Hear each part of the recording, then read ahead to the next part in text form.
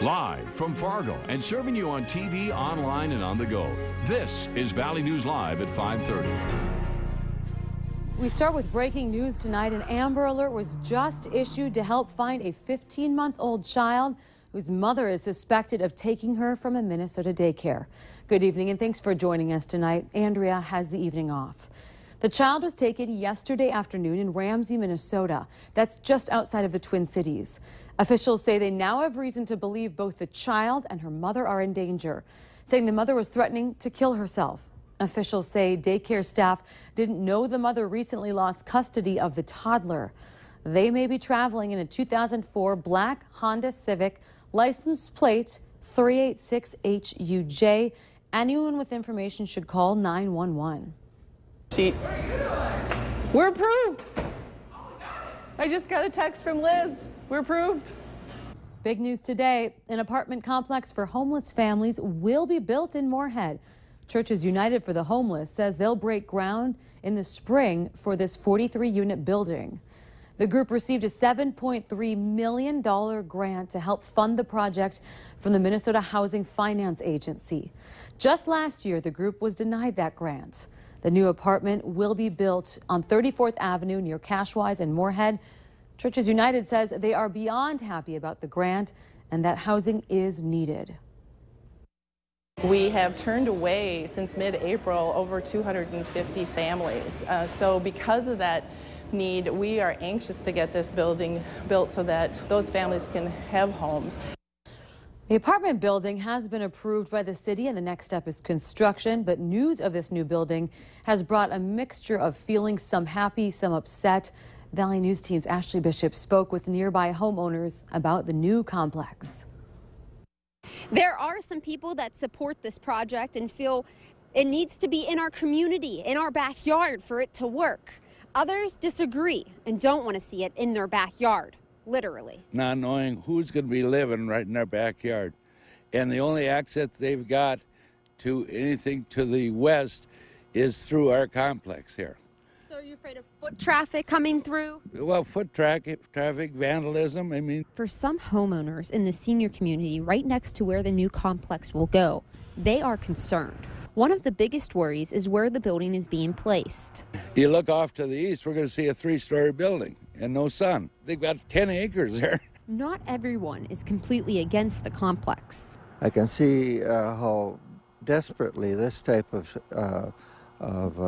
conditions, living conditions, are needed. And at the same time, I can understand people being hesitant about it. Well, if it's not in your own backyard, where else is it going to be? Like, people in your own community need help, and if you can't give it to them and somebody is able to, and it's a way to do that, then why not? Churches United says they have seen more community support compared to a year ago, but acknowledge there are concerns about the upcoming change. We believe that we've shown that we are really good neighbors, and we are committed to working with our neighbors to make it the best possible outcome as possible. In Moorhead, Ashley Bishop, Valley News Live.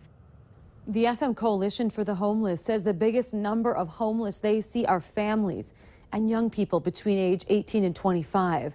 Today, a survey was completed in the FM area, seeing how large the homeless population is here.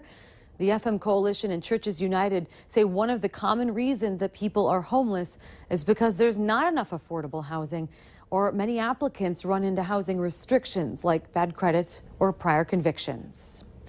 New into our newsroom now, police have released surveillance video from the burglary at Kmart in Grand Forks. The video shows the suspect wearing what appears to be a dark hooded sweatshirt, which was pulled over his head, and dark pants. The burglary happened on Tuesday morning, and it's unknown how the suspect got into the store. They were able to get away with products from several departments. Anyone with information is asked to contact Grand Forks Police. Well, it has been a good broken record in the weather department recently. And yet again, we've got a nice evening shaping up for us in parts of the valley. Let's see what the rest of the night is going to be like. Hutch? Thank you so much, Stephanie. Look at the temperatures across North Dakota, ranging from the low 60s to 70 in Williston this hour. It's very nice across portions of southern Minnesota, too. And it looks like we're going to enjoy quiet weather through the evening. Here is a look at our time lapse. Shows a little fire up there burning north of town. A lot of burning, agricultural burning going on across the region lately. So some smoke-filled skies right there you can see in the background of our planning forecast. A layer of thick smoke. Temperatures cooling into the 50s as we go through the dark hours tonight. Southeast winds will continue at 10 miles per hour overnight. Big changes. Look what's coming our way, Stephanie. A lot of rain.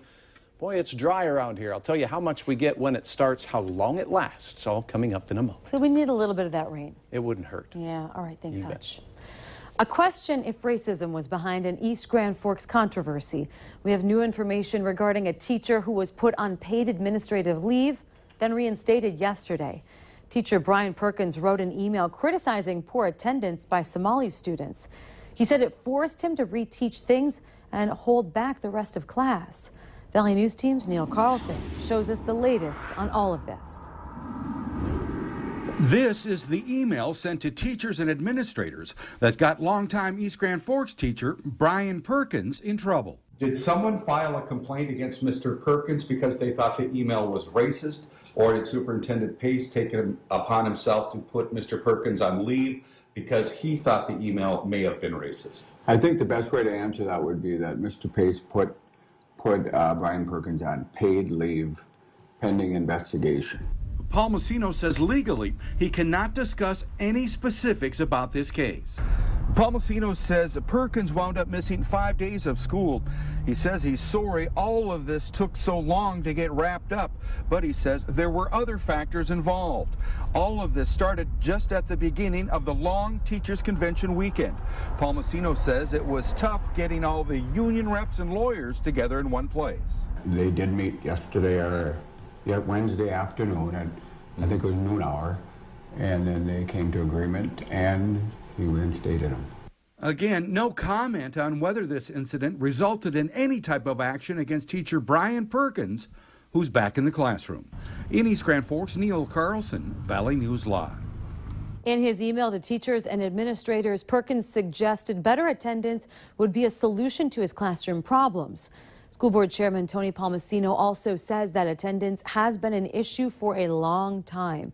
He says it's something the board is looking into. Meanwhile, some students who took part in a protest outside East Grand Forks Senior High yesterday in support of that teacher are now facing punishment. The students said they were protesting the way the incident involving the teacher was handled by administration. But Superintendent Dave Pace has declined to comment.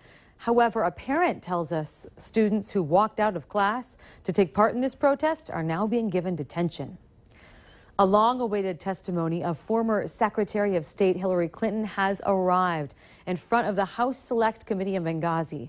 Accusations were flying today, tempers rising. Clinton sitting in front of a divided Select Committee on Benghazi. At the end of the morning session, Clinton didn't have to speak at all as committee members attacked one another, diverting attention from Clinton. When they were questioning the secretary, many accusations of negligence were hurled her way.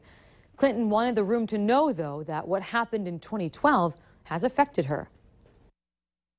I've lost more sleep than all of you put together. I have been racking my brain about what more could have been done or should have been done. Now, the hearing began at 10 a.m. and it is still going on. Moorhead police are doing an internal review after a police squad car was involved in a crash overnight. Police say reviews are required in all crashes where a squad car is involved.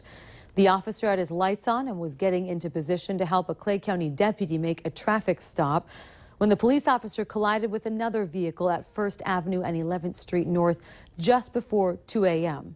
The vehicle that was hit by the squad car ended up on its roof, but no one was hurt. Police were trying to pull over this man, Dwayne Fineday, for speeding. He was eventually arrested for driving after revocation and fleeing police. Nobody was hurt in this crash. Before you find that perfect Halloween costume, the Better Business Bureau has some advice to make sure you're not haunted by a scammer. They say go to the source, like a costume shop that's open year-round. Do your research, look up the company before you buy. Read the fine print, make sure you understand the company's refund and return policies. And if you decide to rent a costume, make sure you understand the rules for renting and return your costume on time. The NDSU football team is not the only group competing this weekend. NDSU Rodeo Club hosting the 50th Bison Stampede Rodeo Friday and Saturday. More than a dozen schools will be competing in events like barrel racing, bareback riding, and calf roping. Students competing are trying to move on to the college national finals. The event starts Friday at 7, then again Saturday at 1 and 7 p.m.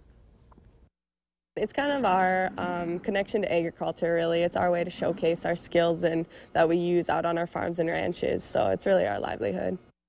The event is $10 for adults, $4 for kids 6 to 12. For more information, go to valleynewslive.com and click on our hot button for a link to their schedule.